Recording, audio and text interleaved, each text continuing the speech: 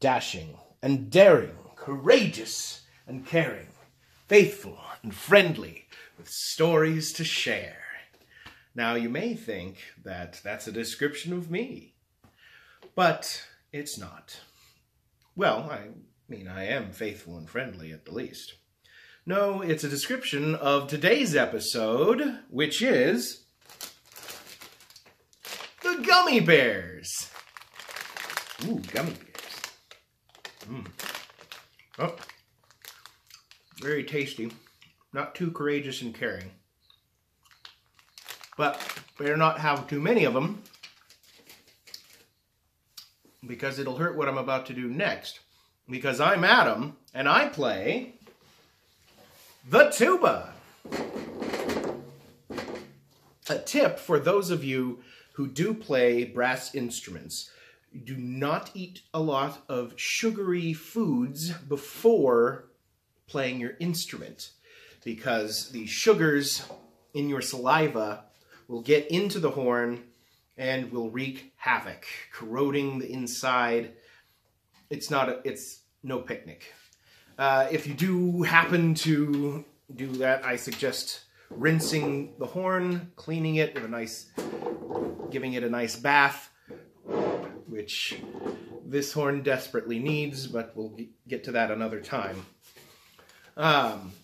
Let's move on to the subject of today's episode, which is gummy bears. And as you saw earlier, I have some gummy bears here today. These are spelled with a Y, but Disney's cartoon is spelled with an I. And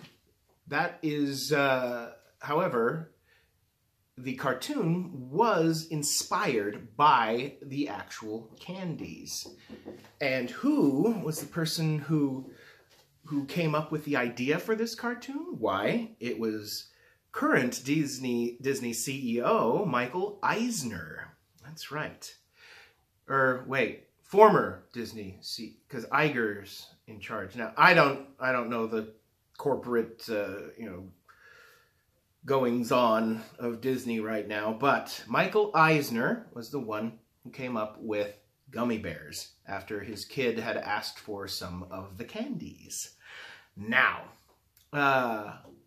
what else, other significance does gummy bears have? Now, I have said that this is a series of Disney 90s cartoons, the 1990s. While Gummy Bears began in 1985, the show continued until 1991. Therefore, it still counts as a 90s cartoon. Now, 1985 is significant because this very cartoon, Gummy Bears, was the very first Disney animated television show. Disney had done a ton of animation before, but it had all been at the movies, in films, animated films, but not animated television shows until Gummy Bears. And had an iconic theme song, which you'll hear in a moment, done by Mr. and Mrs. Silversher, Michael and Patty Silversher, who went on to compose music for other Disney cartoons as well, such as Chip and Dale's Rescue Rangers, and a ton of other Disney 90s cartoons, which some of which will be in later episodes. But they did not do any more theme songs for Disney shows that I am aware of.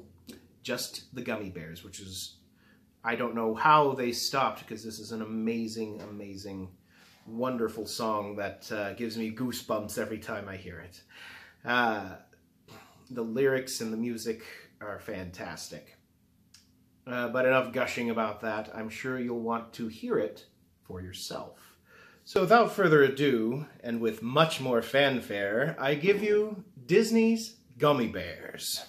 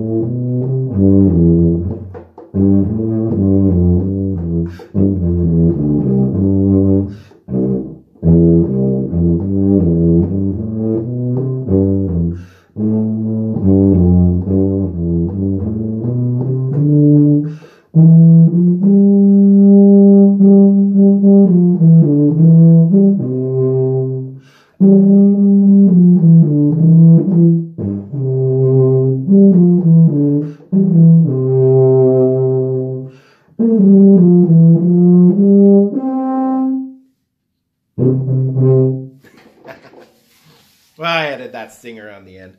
But that is the amazing, wonderful Disney's Gummy Bears. I hope they bring it back sometime. But until then, you have this wonderful Adam Plays the Tuba. And of course, they have all the episodes out, available on DVD and VHS, if you still have a VHS player. And I'm sure Disney will add it to their repertoire when they come out with their own streaming service soon. If you like this video and give it a like, make sure you do that. Make sure you share it with all your friends, especially those who remember Disney's 90s cartoons. And be sure to subscribe and see more Adam Plays the Tuba videos. See you next time for part 3 of our 5-part 90s Disney cartoon series.